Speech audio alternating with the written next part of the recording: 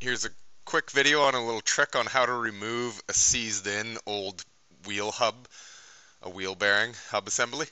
So all that corrosion around the hub assembly seizes it or welds it in there. I already started to wire wheel some of this off. You'll want to clean that off before you get your new bearing in there. You can see it around here as well.